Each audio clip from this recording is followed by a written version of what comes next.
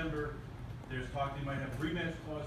What happens if they're out, both of those guys are out for a year? Would you fight Danny Jacobs? Would you fight some of the high-profile names just to keep busy and not be on the sidelines for a year? Of course, I don't want to be on the sideline for a whole year. You know, that's not something I plan on doing. Matter of fact, me and my trainer talking now. We want to get right back in the gym and even stay busy. You know, I'm not really one of the guys that pick the fights. I don't really do all that, but at the same time, I'm here to fight the biggest and the best people out in the division. And if they don't fight me, if they do happen to go out, whatever, whoever has the belt, I'm gonna fight the person with the belt.